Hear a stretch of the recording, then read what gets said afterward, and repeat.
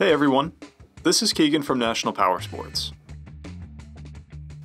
This 2020 Triumph Daytona Moto2 765 limited edition with 1,356 miles passes New Hampshire State inspection and runs well. It comes equipped with ABS and traction control. It's been upgraded with a rear fender eliminator kit and mini rear turn signals. Paying homage to the Daytona's storied racing history, the Daytona Moto2 thrives on the street or track. With an aero exhaust and sleek bodywork, the Daytona handles well and has a bold profile. Powered by a 765cc 3-cylinder engine, the Daytona puts 128 horsepower and 59 foot-pounds of torque through a 6-speed transmission. It has a 32.4-inch seat height and weighs in at 363 pounds.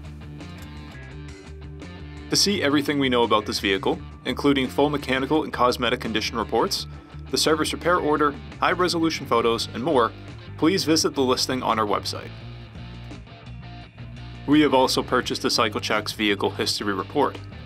You can view this report by clicking the link on the right side of the video.